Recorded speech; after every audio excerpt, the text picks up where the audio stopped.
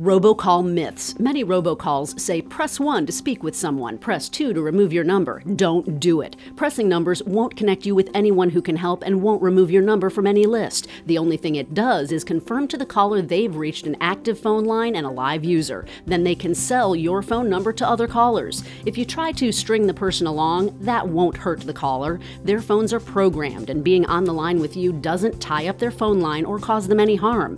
It might be tempting to give the person on the other end of the line a piece of your mind, but simply put, they don't care and they're not going to take you off their list. Their goal is to make money off of you, not to keep you happy. If you accidentally answer a robocall, don't press any numbers, simply hang up. Better yet, just don't answer.